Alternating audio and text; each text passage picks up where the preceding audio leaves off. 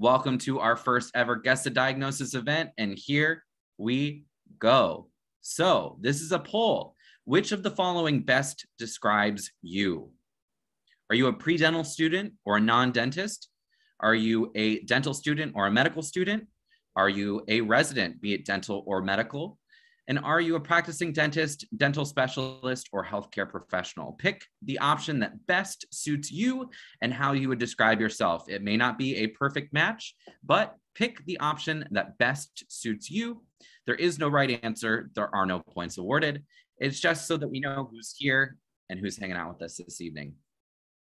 All right. So plenty of pre-dental students, a few practicing dentists and specialists. Let's see how it pans out. Here is our first graded question. It is a quiz. What mnemonic can help diagnose this lesion? And here we have it. We have a lesion in the posterior mandible that has different little edges to it. Is it Mr. Sleep? Is it macho? Is it PEMDAS? Or is it ABCDE? Mnemonics are a learning device, a way for us to remember certain topics, and there is a helpful way to remember this lesion. Let's turn off the ability to draw. I think that might help. Annotate, clear. All right. So the correct answer is macho. And just a reminder as to what macho is. Oh, here we go. We got to see. Look at this. We have an early lead. We have Maddie taking an early lead. All right. But the game is still very tight. Look at this. We've got a tight game. Some people fast on the trigger here. So what is macho? It is the differential diagnosis for a large radiolucency in the posterior mandible. If you want a refresher after the game, there's a pretty good YouTube channel for oral pathology. It is run by myself, Stephen Roth, STEPHNROTH. Had to put a plug in. But macho stands for myxoma, odontogenic myxoma, ameloblastoma, central giant cell granuloma, hemangioma, and odontogenic keratocyst. You can also rearrange the letters to make mocha, but it is much too late for caffeine. So we'll be big and macho for our game and we'll strut our stuff. All right, on to number 2. The lesion in that picture was a central giant cell granuloma. What are we going to see under the microscope? Here are 4 microscopic images. One of them was taken from this case. The other 3 are not. They are other lesions that are hiding. So which would represent a central giant cell granuloma? Is it the red triangle? Is it the blue diamond, the orange circle, or the green square? Where are our giant cells? Let's see how you did. Great, 15 people got it. Just as a little histology lesson here, the red is a schwannoma. You can see the Antoni A pattern here where we've got palisaded cells, nothing, and then more palisading. This is a squamous cell carcinoma in the blue diamond with a keratin pearl. The orange circle is viral cytopathic effect with molding and multinucleation and margination of chromatin on the nuclei of these cells infected by the herpes simplex virus. And 15 of you got the correct answer. These little chocolate chip cookies are the giant cells that are seen in a central giant cell granuloma. Oh, Maddie, crushing it again, holding on to her lead with a shakeup in second place. A shakeup in second place. All right. On to the next. What syndrome is not associated with central giant cell granulomas? This is a not question. Is it Gardner syndrome, neurofibromatosis, cherubism, or Noonan syndrome? This is a lovely picture from this case of a giant cell lesion, which has quite a bit of blood. It's a bloody background. It looks like steak when cut. We've got our chocolate chip cookie giant cells mixed in a fibrous background with extravasated blood. We've got 1 second left, and let's see how we did. Gardner syndrome is the correct answer. This one stumped people a little bit. Yeah. So Gardner syndrome is associated with osteomas, or hard bony structures that can be seen in the skull. Believe it or not, the neurofibromatosis can be associated with central giant cell granulomas. Cherubism, the hallmark is central giant cell granulomas. And Noonan syndrome, which is a pretty uncommon, is also associated. All right. Maddie, crushing it today, crushing it today. We've got a complete upheaval of second and third place, though. So can anyone dethrone Maddie? Maybe not. She's been taught well. All right. What systemic condition must be ruled out in this patient, especially with the following neck findings? So what is the neck finding? It is a little lump right here. Is this hypoparathyroidism, hypothyroidism, hyperparathyroidism, or hyperthyroidism? This is an image of the neck in an axial view. We've got our larynx here. What systemic condition must be ruled out in a patient with a central giant cell? Very good. Hyperparathyroidism. Central giant cell granulomas in the context of hyperparathyroidism are known as brown tumors, which is not eponymous, meaning it's not named after anybody, but it is because it looks brown. All central giant cell granulomas look brown when they are grossed or examined in whole, and then you cut them open and they look like steak. It's real gross. But hyperparathyroidism and brown tumors, which are central giant cell granulomas in this context, must be ruled out. In this patient, that lesion that you saw was a parathyroid adenoma, which led to excess parathyroid hormone, which led to the brown tumors. All right, a tough one. Let's check that leaderboard. All right, we've got a rat race here. It has been being shaken up. All right, get your hands on the trigger here. Get your hands on the trigger. We've got our next question, number 5.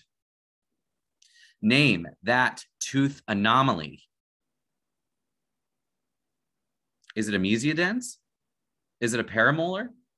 Is it a dens evaginatus? Or is it a distomolar?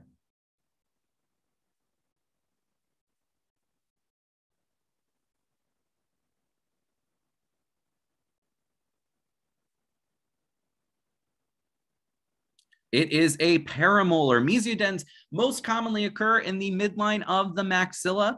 Dens evaginatus is going to appear as an excess little tubercle in the central groove of usually a premolar. And then distomolar is going to be behind that third molar and is sometimes called a fourth molar. This is a paramolar, which often occurs lingually or buccally to the premolars or the first molar. This patient had bilateral paramolars, which is relatively common, but it happened in this patient. Maddie is crushing it. The rest, we've got a real contest, though, for second and third place. A real contest heating up for second and third place. All right.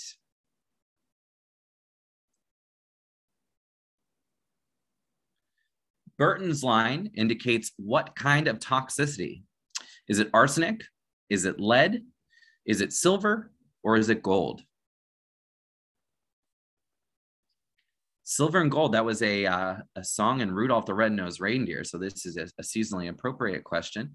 But this is a Burton's line in this patient. This is a case taken from the New England Journal of Medicine, and we'll talk about it once all of the answers are in, which is in 2 seconds. What is the answer? It is lead. Burton lines occur in the gingiva of patients with lead poisoning and lead toxicity. What occurs is that lead makes it into the gingival sulcus, which is then digested by the bacteria that occur in that gingival sulcus and create this discoloration and this staining. This case was in the New England Journal of Medicine Image Challenge, and it was in a patient that chews opium. And I don't happen to do illegal drugs, but my understanding is that illegal drugs are sold by weight. So this opium was cut with lead to make it heavier. So the patient was getting less opium that they paid for and more lead, and it weighed more. So they were paying for the lead and ended up with lead toxicity. There was more than just the Burton line, including systemic effects for this patient. I do recommend reading that in the New England Journal of Medicine.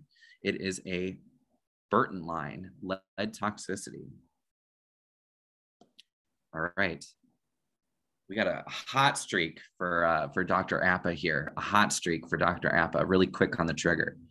The really excited cat with spots is coming into third. Really happy to see on that leaderboard there.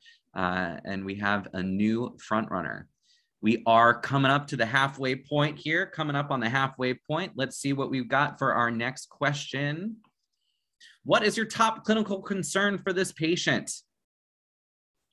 Are you worried about an osteosarcoma, a pheochromocytoma? Are you worried about brittle bones or cafe au lait macules? What are you worried about in this patient?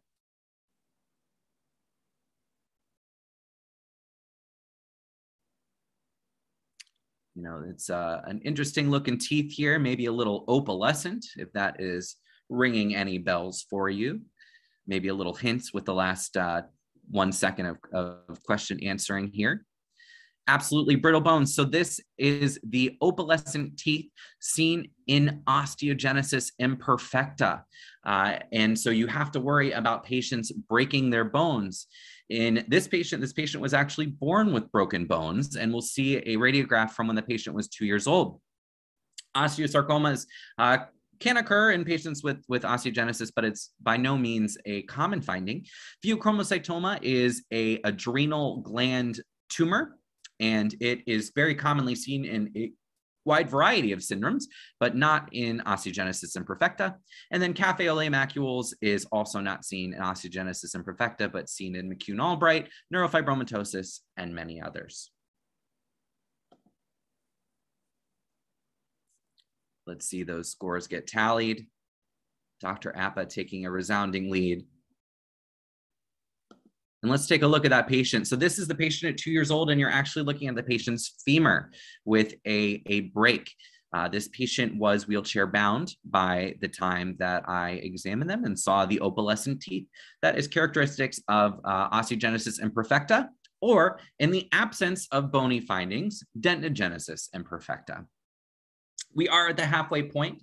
So I do want to thank you all for tuning in to our very first ever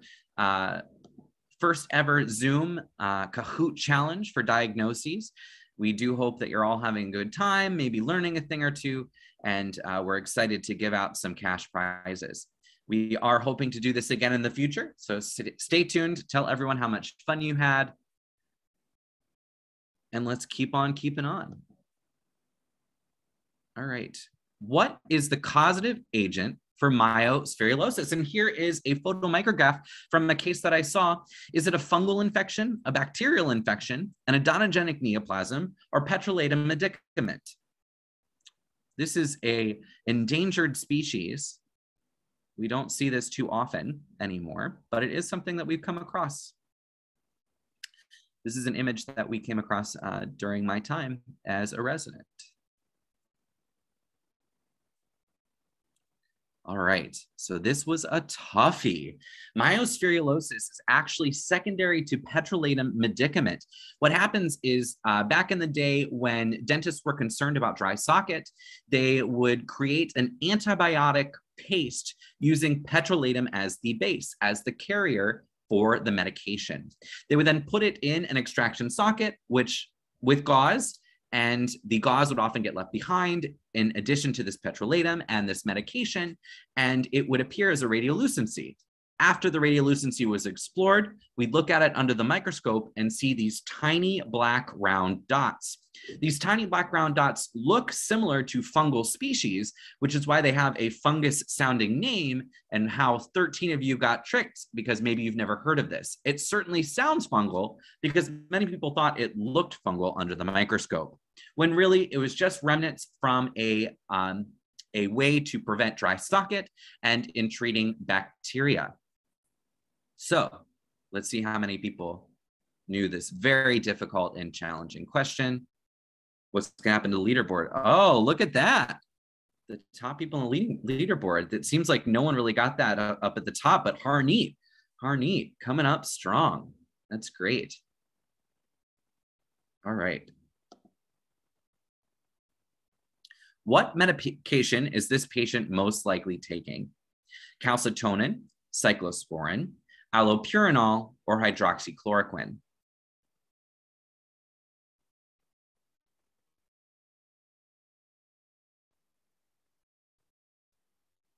What medication is this patient taking? And I actually did just see a patient with this condition on this past Monday, and this patient was actually taking the medication that is the answer.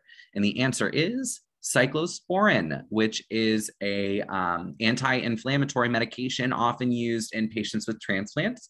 My patient had a kidney transplant, which is why he was on the cyclosporin. Other medications also cause gingival hyperplasia, including nifedipine and other calcium channel blockers, and phenytoin and certain anti-seizure medications are among the kind of leading offenders. They do have an additive effect. So my patient was on cyclosporin and nifedipine, and his gingival hyperplasia was pretty remarkable, way worse than the picture that I used in this question. Allopurinol would be a good guess, but that often causes a lichenoid medication reaction as opposed to a gingival hyperplasia. The calcitonin was to throw you off. That's often seen as a circulating marker of medullary thyroid carcinoma. And hydroxychloroquine is also an anti-inflammatory, but it often caused gingival pigmentation as opposed to gingival hyperplasia. Ooh. Maddie back in the lead with Jill coming into third place. We've got an entire new 3, 4, and 5 on the last round with a switch at the top. It is anyone's game. Fingers on the trigger. We've got plenty of questions left. Let's see how we do. Which of the following is a possible diagnosis for this dorsal tongue lesion? Is this epithelial dysplasia, peripheral odontogenic fibroma, granular cell tumor, or dentigerous cyst? What is the most possible diagnosis for this tongue lesion? The contributor here circled it for us in case we missed it. That was very kind of them to do. But it is this little nodule here on the dorsal of the tongue. And let's see how we did. Granular cell tumor, great, absolutely. You want to think about a granular cell tumor whenever you see a bump on the dorsal tongue. There certainly are other things that can enter the differential diagnosis, but epithelial dysplasia is going to be surface change. And in that lesion, you can appreciate that the surface was actually elevated. You could still see the taste buds over the lesion. The surface itself wasn't changed, but underneath the surface was. So we have to be thinking about something that can happen underneath the surface. Peripheral odontogenic fibroma only occurs on the alveolus, or the bone that holds the teeth. And then dentigerous cyst only occurs with an impacted tooth. So peripheral odontogenic fibroma and dentigerous cyst does not occur outside of the jaws. And then epithelial dysplasia, we're looking for surface change. So the only correct answer would be granular cell tumor. Other possible items on the differential diagnosis include a neurofibroma, a schwannoma. You can start to think about other things like salivary gland lesions, but you really want to think about a granular cell tumor whenever you see a kind of yellow doughy lesion on the dorsum of the tongue. All right, we've got a new second place. Jill Grant in second. Look at this, crushing it. All right, can we see Lynn is the highest climber, climbed up 6 places on that last question. Way to go, Lynn.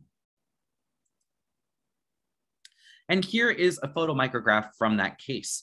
Granular cell tumors have a very easy name because the cells themselves happen to be granular. You can appreciate that it looks like they are filled with little tiny grains of sand.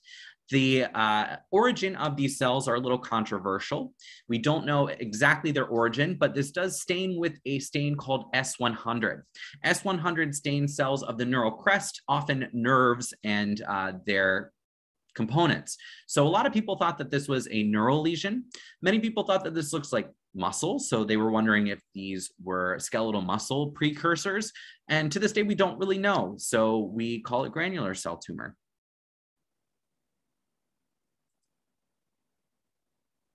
Name that diagnosis. Benign migratory glossitis, epithelial dysplasia, pseudomembranous candidiasis, and coated tongue. And believe it or not, I get a lot of patients with this presentation, and I have heard all 4 of these things as the suggested diagnosis from the clinician. However, this presentation is classic and slam dunk for one of them, and the other 3 are wrong. So hopefully you get this right. It's okay if you don't. We'll learn something tonight, and hopefully you'll know the next time you come across it, because it is pretty common. This is geographic tongue or benign migratory glossitis. It is not epithelial dysplasia, which is going to be a uniform change that you're going to see with a sharply demarcated border. Pseudomembranous candidiasis are going to be little white plaques that can be wiped away and aren't going to have this sort of serpiginous, rounded border with depapillation or redness of the tongue. Coated tongue is going to be uniform white change as opposed to the red-white change that we are seeing in this. This is classic geographic tongue.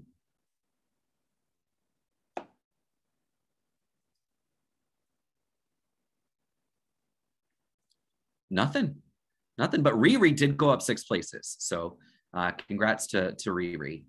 When are you going to drop the next album? Just need to know. All right. What condition has an association with benign migratory glossitis? Granulomatosis with polyangiitis, Melkersson-Rosenthal syndrome, systemic lupus erythematosus, or reactive arthritis? Which of these is the correct answer, sometimes associated with benign migratory glossitis or geographic tongue? One of these is, 3 of them are not. Which will it be?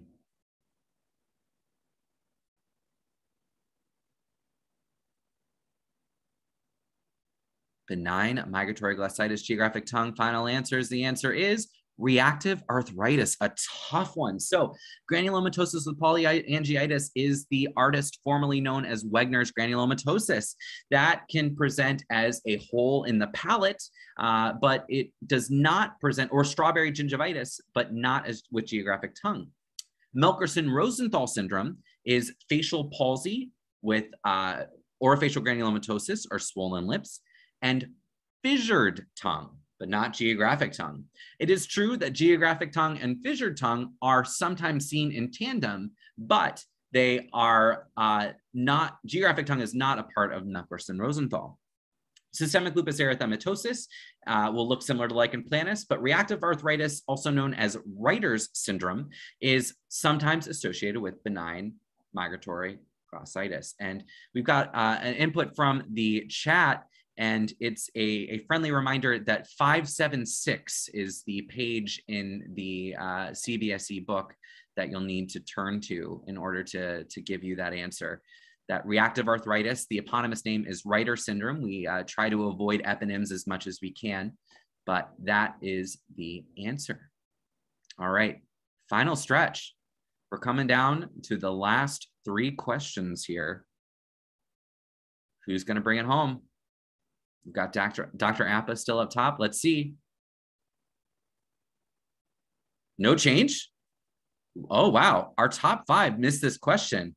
But NN, whoever NN is, I don't know if they're just real smart and they know their syndromes, or they had a lucky guess there with reactive arthritis, but it looks like they were one of the 2 people that got that question right.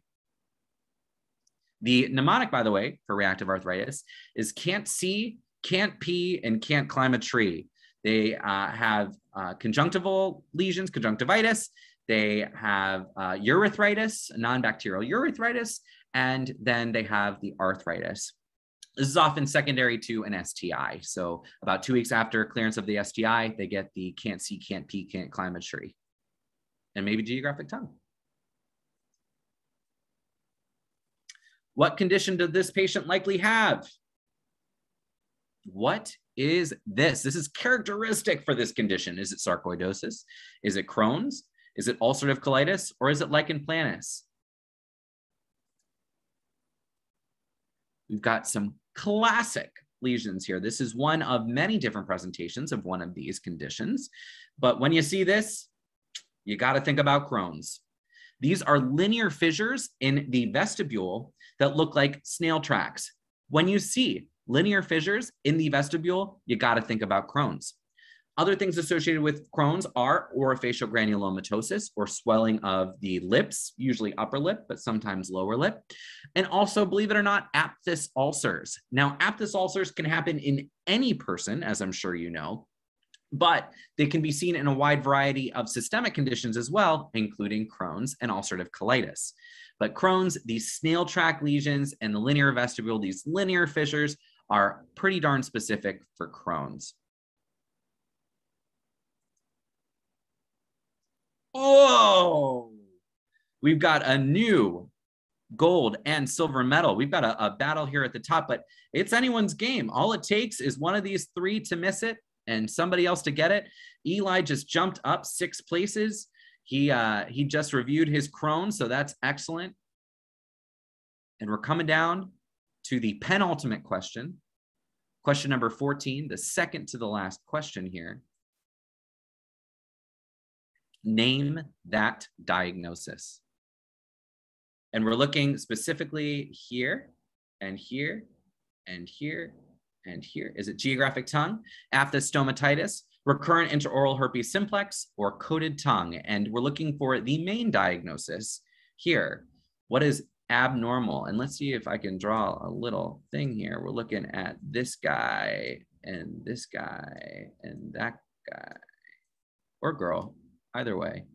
Very good. Aphthous stomatitis. This is classic aphthous stomatitis, which is a yellow fibropurulent membrane surrounded by an erythematous halo. We just looked at geographic tongue, so of course I'm not going to ask about that again. Recurrent intraoral herpes simplex, that often occurs on the bound mucosa. So we're talking about the palate and the alveolus, where the teeth are. That is in immunocompetent patients. Now, of course, immunocompromised patients can get recurrent intraoral herpes simplex outside of that context. But really, when you're thinking about recurrent intraoral herpes, you want to think about gingiva. This is aphthous stomatitis far and away. You've got that classic fibropurulent membrane and erythematous halo surrounding it. All right. Going into the final question. Let's see how we did. Ooh, Michael Appa, how the mighty have fallen here.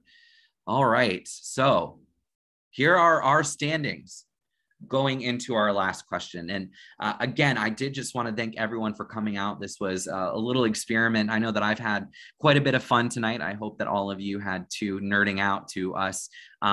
Be sure to stay tuned both with the top, with student dental, top dental professionals, students of dentistry, and all of the Instagram accounts to see about any future events that may be occurring. In fact, Brendan, do you want to come on and do a little plug of the Instagrams before the final question so they know where to find out about cool events like this in the future? Sure. Yeah. I just want to thank everyone for coming out tonight. I mean, this is a big event for us. This is going to be a reoccurring theme here. And along with Amazon gift cards, they will grow in amount. They will grow in number. The goal is to get to the top 5 winners. We'll get Amazon gift cards in the future. Thank you, everyone, for coming out. It's Students of Dentistry, Top Dental Practices, VAW, Pre-Dental, Elite Dentists, Stephen Roth, DDS, of course, and everyone here today. Thank you again. Let's do this. Let's get this last question. All right.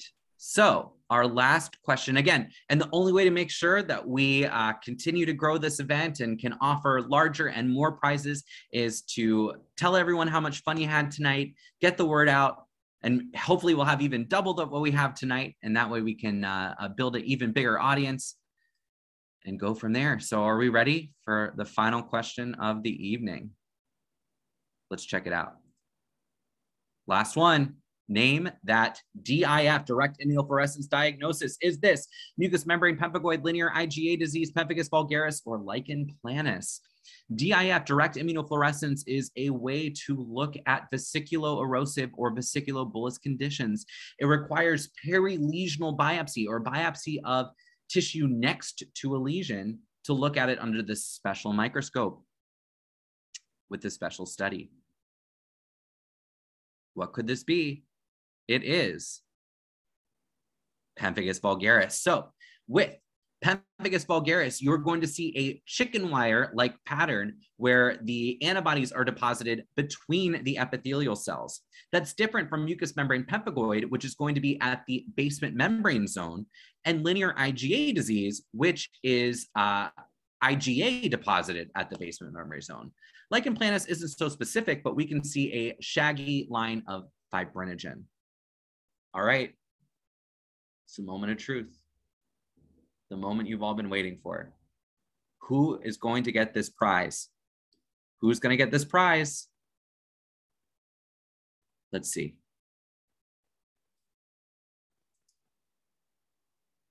Hey, third place, we've got Maddie. In second place, we've got Lena. And in first place, we've got Jill. Crushed it. Look at this. All right, so Maddie, Lena, Jill, make sure that you fill out that Google Doc that is in the chat. In fact, if everyone could fill out that Google Doc in the chat, just so we know who came in and hung out with us this evening. But these three, make sure you do it so you can get that Amazon gift card. Again, thank you so much for everyone coming out. We had some people that weren't able to play because they got in late, but that's okay. We'll be ready for the next round. Thanks again. We really enjoyed it. We had a lot of fun, and I'll turn it back over to Brendan.